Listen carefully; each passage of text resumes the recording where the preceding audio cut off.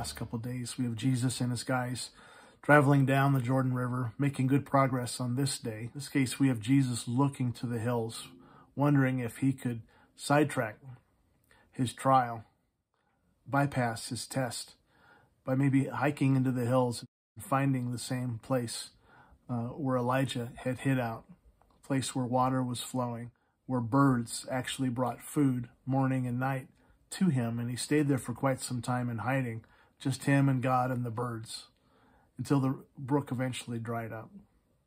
This is what it looks like, and Jesus may have been wondering if in February there would actually be water up there, and could he make his escape?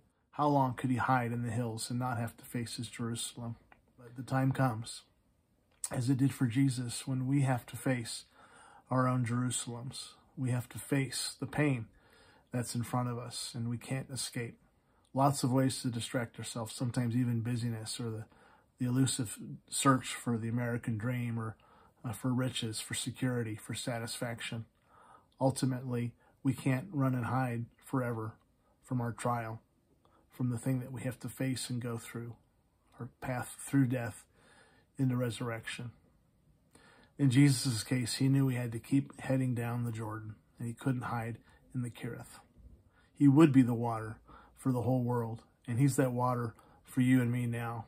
He is a brook that never dries up. Once we learn how to find that place, how to drink from those waters, like the woman at the well in John chapter 4, we can drink and be satisfied.